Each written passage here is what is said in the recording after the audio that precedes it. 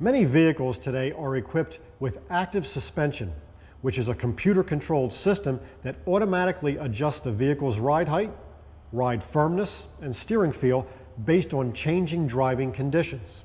The suspension computer receives input from several strategically placed sensors, including 4 chassis position sensors that monitor changes in body-to-wheel position, 1 or more accelerometers, which measure the body's vertical acceleration rate, and a steering wheel sensor that detects rapid changes in steering angles, such as those that would occur during a sudden lane change or other avoidance maneuver.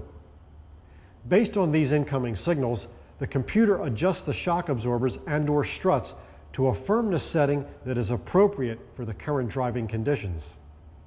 At the same time, it operates a valve in the steering gear that adjusts power steering assist to a level suitable for the current conditions. Because the computer makes these adjustments within a fraction of a second, the transitions are virtually seamless. However, if you're driving a vehicle with active suspension and start feeling a noticeable reduction in ride quality or handling, it's probably time to have the system checked out.